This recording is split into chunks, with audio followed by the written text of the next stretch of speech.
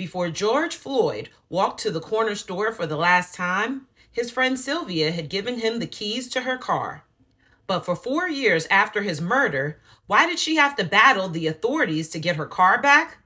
And 4 years later, authorities claim they're still keeping Jackson's car as evidence in an active criminal investigation. Jackson moved out of her home after the murder. The memories were too painful. She and her 3 daughters are staying with a friend. She lost her job this year, and without transportation, it's been hard to find another one. Jackson refuses to exploit the death of her friend for money, but the criminal legal system had no problem exploiting her like many others.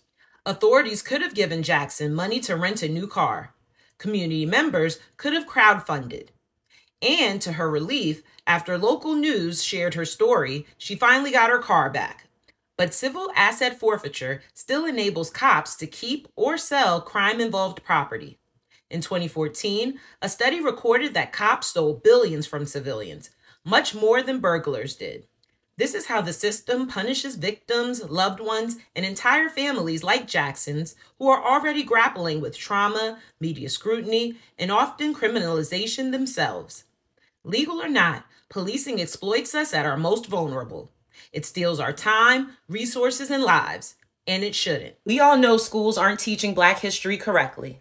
That's why PushBlack is so important. Will you support truthful, accurate, empowering Black history content with a donation?